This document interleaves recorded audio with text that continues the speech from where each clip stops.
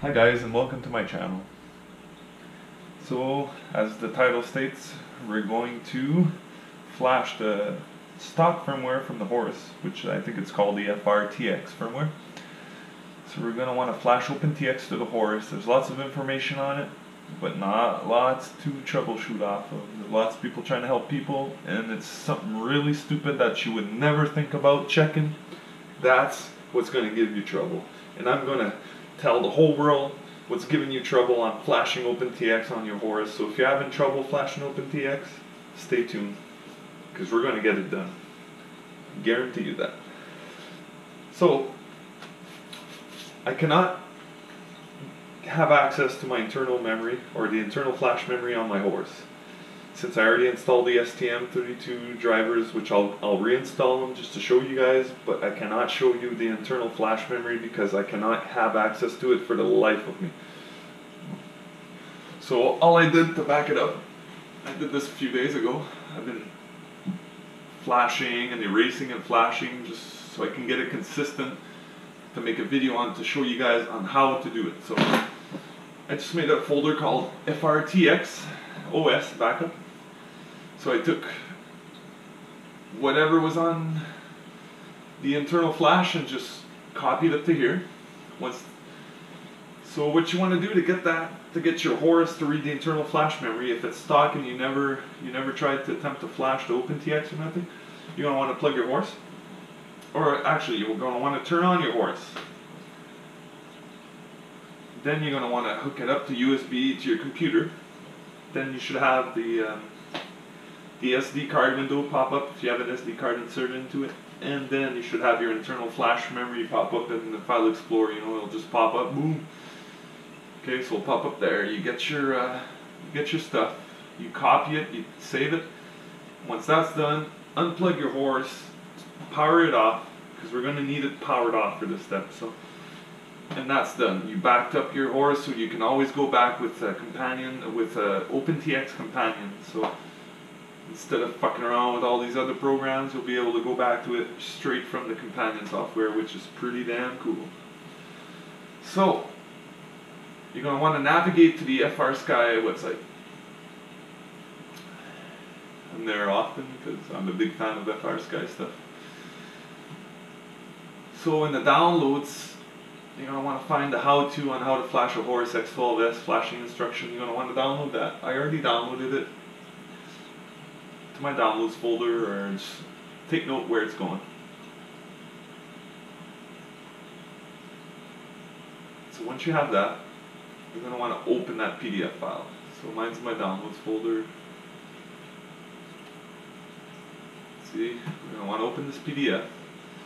So it's going to go over what I just told you on how to, save your internal flash memory onto either your computer or an SD card you're going to put away, so you can flash back at a later date if you ever get bored of OpenTX, or if you can't do something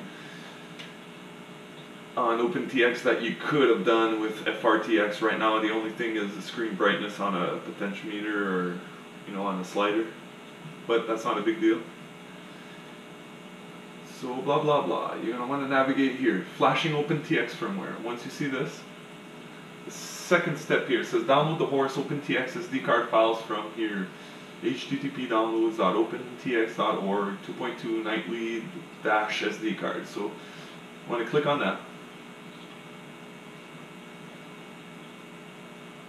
You want to click on that, there you go, now it works.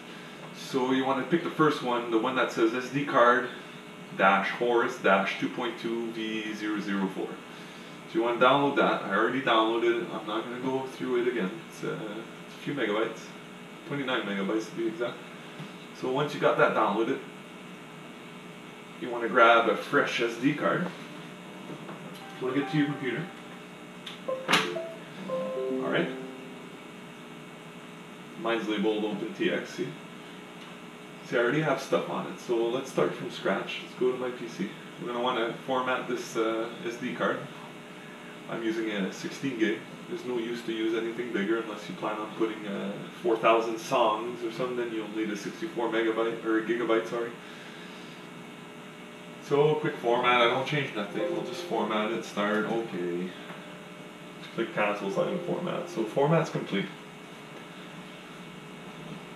So now we're ready to build the SD card with from the root directory. So we're going to go back to our downloads folder. You're going to go to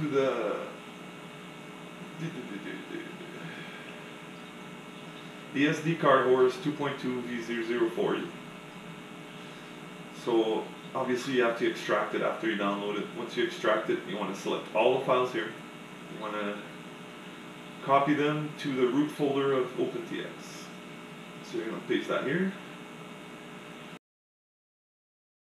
Alright, so firmware's been copied. Or I mean, we built our SD card, so that's all we need to do.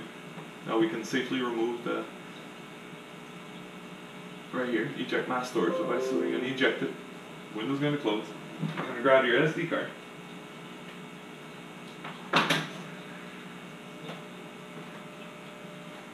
So, before anything, I'm going to have to prove to you guys on the Horus. I'm going to power it on just to show you guys I'm running the stock firmware. Welcome to Horus. Did you hear that? Welcome to Horus. I mean, Horus. Horus, sorry. It sounds like horse when she says it. As you can see, I got the stock firmware, you know, I got a built-in model, so that's good. So now we're going to power your transmitter off because we need it to be off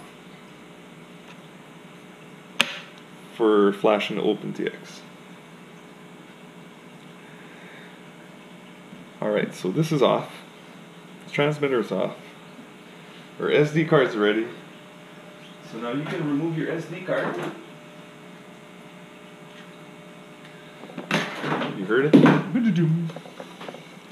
And you want to insert it into your Horus. Make sure the gold pins are facing up.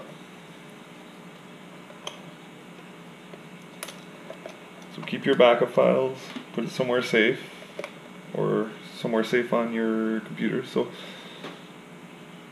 put the gold pins in up first.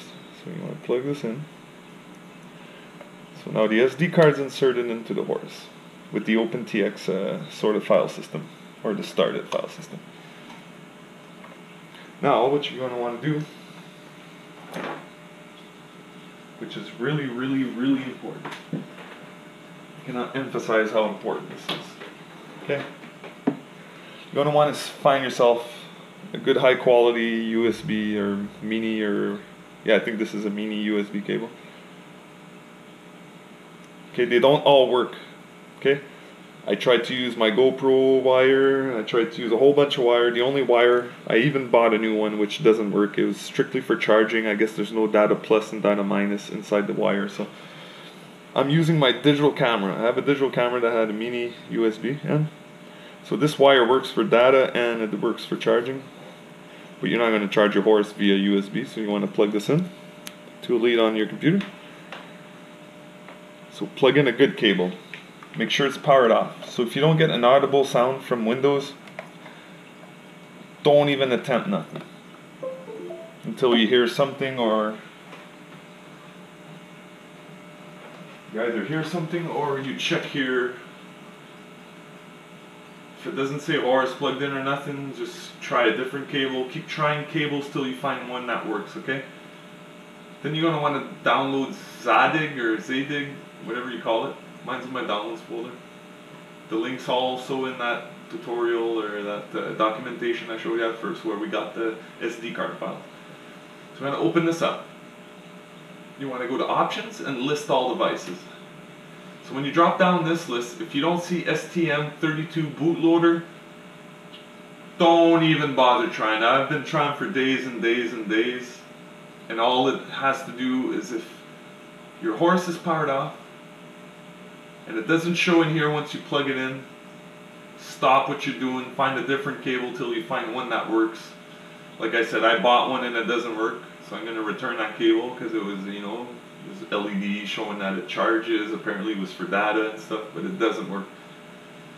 So if this doesn't show, if STM32 bootloader doesn't show at all, try different cables. I cannot emphasize how this is important. It's the cable. I don't know why FrSky doesn't provide a cable that works out of the box. They should do that because everyone's having trouble flashing to OpenTX. It's all because of their freaking cables they're using. So use a cable that works. I'm telling you, that's the problem. I ripped out hair for 3 days trying to figure this out to have it consistent, and all it was, I had to use my digital camera cable. So hint hint, you can use a digital camera cable. Might work if you have a mini USB slot. So I already installed the driver. I'll reinstall it again. So you want to select STM32 bootloader. It's going to say install driver. I'm reinstalling my driver. So blah blah, it's been reinstalled, we're good to go. OpenTX companion will find it right away, no problem. So now you're going to open OpenTX companion version 2.2.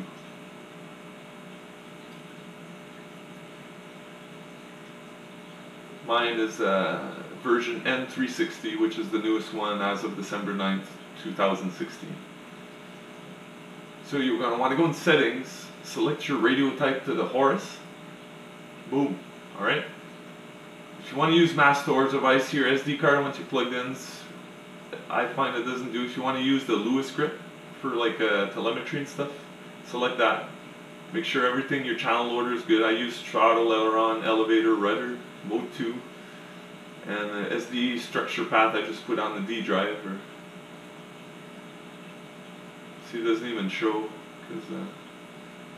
But whatever. You want to push OK, then you want to push these update buttons. It's going to tell you download the newest firmware, so you download that. Save. So I'm getting the Lewis script. If you want to write the firmware to your radio, you might as well say yes. But if you're at this step and this didn't work, you have to go into your settings. Into settings, you want to go in this application settings tab here, and you want to use OpenTX firmware nightly builds, and you want to use companion nightly builds. Check these two off and push OK. Now when you try to download it, now we'll download. So now you're going to want to write firmware to radio. So you're going to select this. We're going to want to load the OpenTX Horus English. So we load that. It says it's not compatible, just click yes. You want to write to TX, and there you go, guys.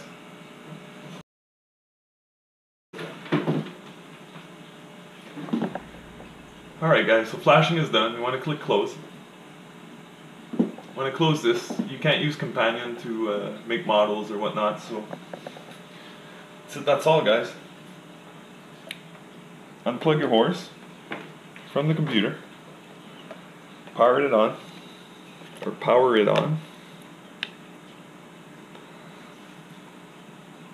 Make sure we got OpenTX running on this. Okay, so you're gonna get warning messages the first time you open it. Bad radio data, you know, push anything. Welcome to OpenTX. Then it's doing, so it's gonna bring you straight to the calibration screen. Just skip that, and there you go. You guys successfully flashed OpenTX onto your Horus, and all it was the whole time is that freaking USB cable, guys. So if you like this video, please like, share, subscribe. And if you want more of these types of videos, just comment below. I'm trying to make flying and how to set up some stuff, so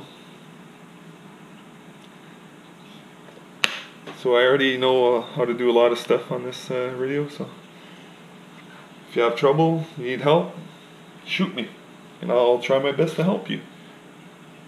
Thanks for watching.